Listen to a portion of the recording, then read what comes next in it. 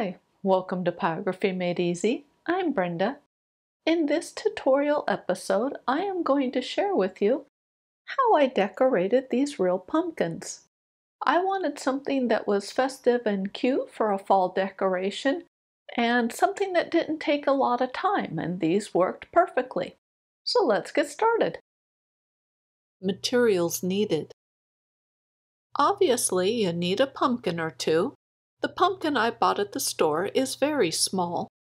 For the color, I am using PearlEx metallic powdered pigments.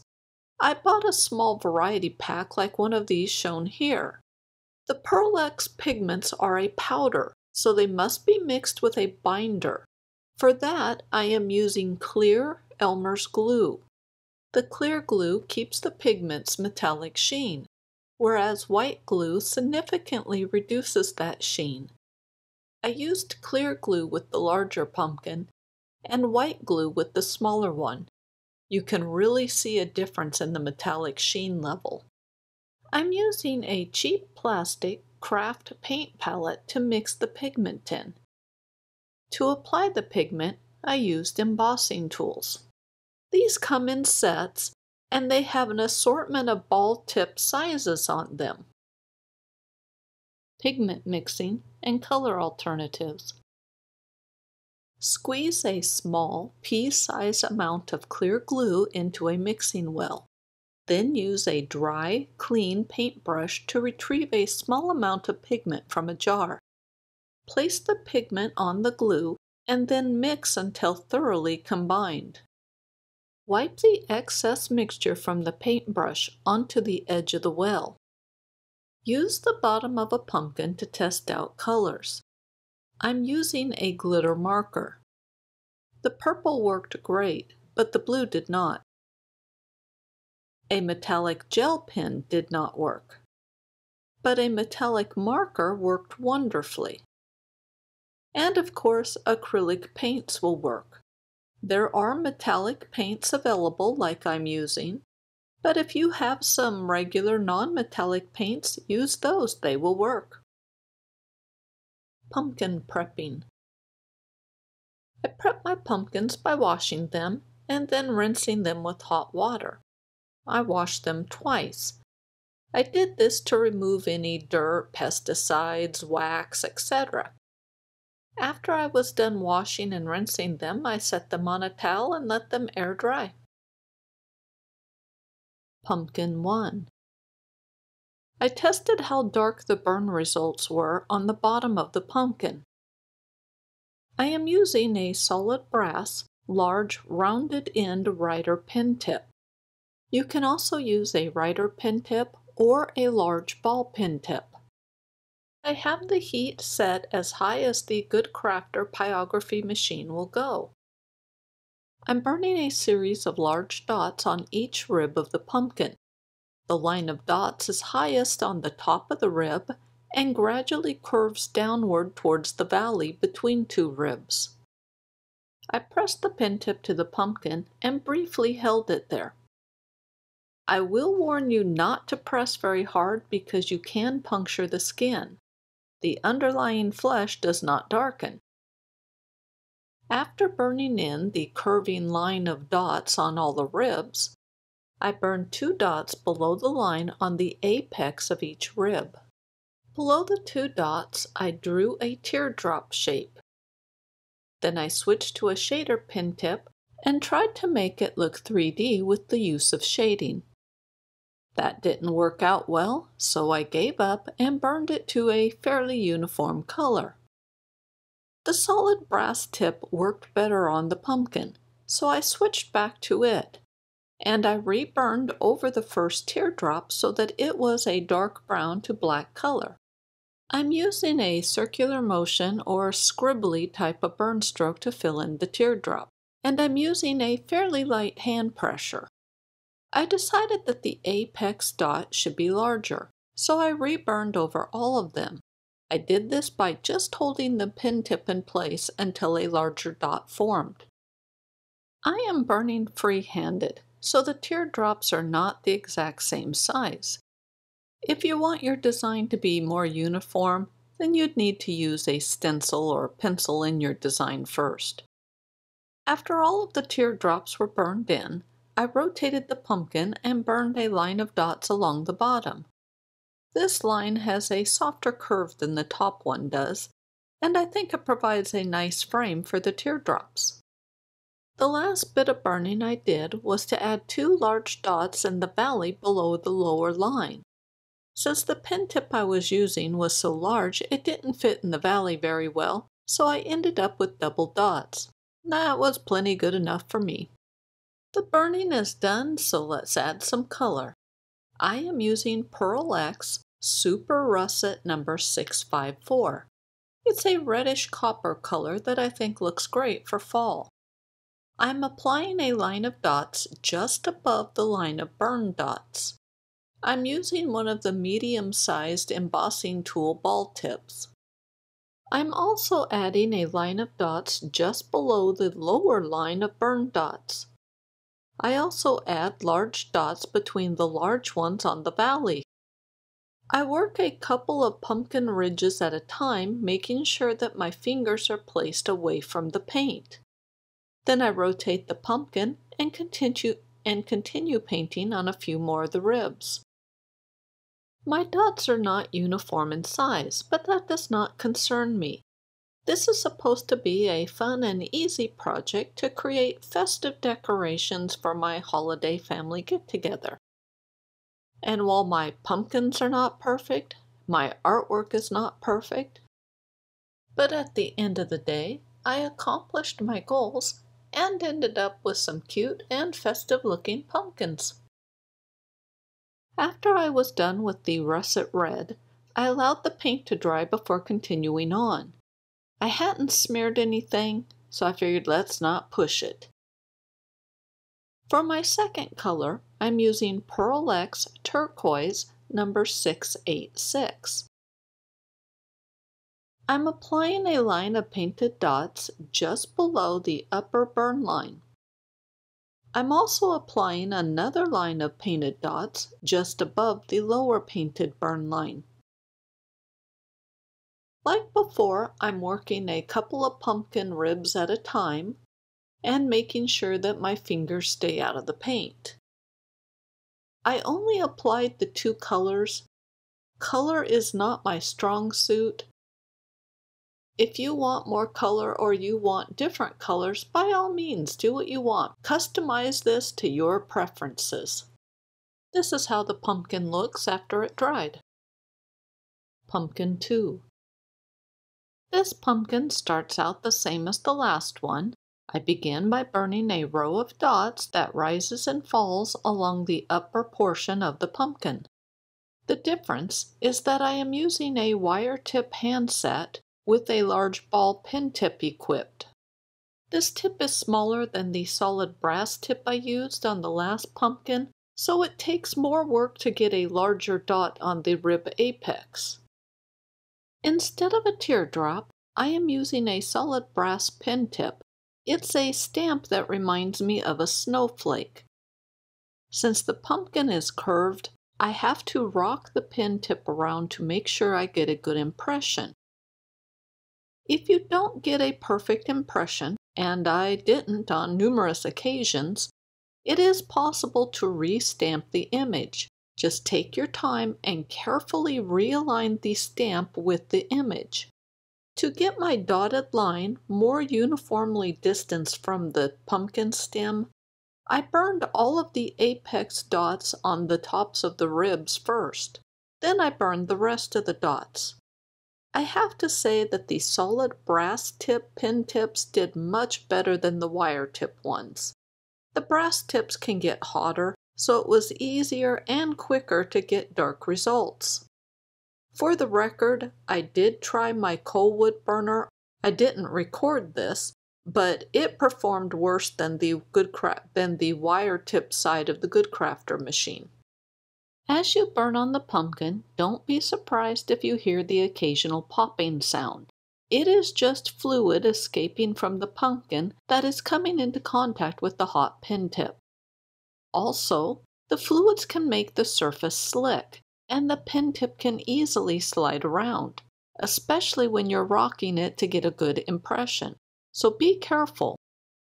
Flip the pumpkin over and repeat the pattern along the lower portion of the pumpkin. Where you want it to be on the pumpkin is your choice. The last bit of burning I did on this pumpkin was to use a diamond-shaped solid metal tip. I created a row of diamonds between the snowflakes. I had problems getting a good impression on the pumpkin valleys, but I didn't worry about that because I knew I could fix it up with a different pin tip once the row was done. And the pin tip I used was the large ball pin tip because it was equipped and I was too lazy to change it out. And it worked well to fill in the diamonds that didn't stamp well. I mixed up a small batch of PearlEx pigment Interference Blue number 671. This color looks either white or blue depending on how the light strikes it. I applied a small dot of color next to each spoke or arm on the snowflakes, plus I painted a dot in the center of each snowflake. I also applied a dot of color adjacent to the upper and lower points on the diamonds. Afterwards, I mixed up some Reflex Violet number 644 and switched to an embossing tool that had a large ball tip on it. I applied a large dot of purple in the center of each diamond. Then I switched to a smaller balled embossing tool and applied a row of purple dots just above the upper burn line. I also added a dot to and below the lowest spot burn mark in the valley. I repeated this on the bottom of the pumpkin. So a row of dots was painted just below the lower burn line, and I also added a dot on and just above the lowest valley burn mark. After I was done painting, I set the pumpkin aside and let it dry. Here's how the pumpkin looked after it was dried. Pumpkin 3. With this last pumpkin, I used a brass pin tip with a crescent moon design. I stamped the image in the center of one of the pumpkin ribs. Then I rotated the pumpkin and stamped a second image right next to the first one. After that, I stamped all of the images for half of the design, and then rotated the pumpkin back and added the second stamping of the crescent moon. After that, I switched to the diamond-shaped solid metal pin tip and burned an image above and below the two crescent moons. I tried to angle the pin tip so that one of the diamond points was positioned near the junction where the two moons touched. For some reason, this pumpkin oozed more liquids, and I had a few areas where I had to reburn to get a good image. Next, I burned a really large dot above the point on the upper diamond and below the point on the lower diamond. I'm using the large rounded-in solid metal brass pin tip for this. And since I had that pin tip equipped and it was still good and hot, I added a large dot between the 2 points on each of the crescent moons. I didn't get the last bit of burning on video, but all I did was add tiny dots above and below the vertical burning. I also added dots to the left and right points on the diamonds. After the dots were burned in, I added a cone shape to the large dots that were near the crescent moons. I am using a small round-end Rider pin tip for this. The last thing I did was add a large dot at the end of the cone. On the pumpkin, this would be located in the valley. It would have been easier to use the large Rider, but I was too lazy to switch back to that one, and this one was equipped and hot. Here's how the pumpkin looked after I was done burning it. I am using PearlEx's Salmon Pink number 642 and applying a line of dots above the burned design. The line of dots curves gently down towards the valleys of the pumpkin and rises up on the ribs above the design. You can see that I painted some other dots. I ended up repainting over those, so I'll discuss that when it happens. Afterwards, I applied a line of dots below the burned design. With this row of dots, I didn't curve it as much as I did the upper row. Next, I applied a large dot about a 1/4 inch above the apex dot on the pumpkin ribs. I noticed that I was starting to smear paint, so I began using the stem to rotate the pumpkin. Now paint a line of dots that starts at the large apex dot and angles down to the valley dot that is on the first row of painted dots. I let the pink paint dry, then I painted a row of silver dots between the 2 rows of pink ones. It was at this time I painted over those painted dots I had done on the cones. I also added a very small dot next to the dot by the diamonds. As for the dot on the cones, if I were to do this project over again, I would omit painting over any of the burn marks. I didn't plan out any of the pumpkins. It was just a spur of the moment and make things up as I went. All things considering, I didn't do too bad. I mentioned before that I'm using silver paint. I forgot to mention that it was number 663. Add the second row of pink dots along the bottom of the pumpkin. You can see I smeared some paint. The Fixing Mistakes chapter will show how I fixed that. I let the pink paint dry and then added the lines of silver paint to finish up the pumpkin.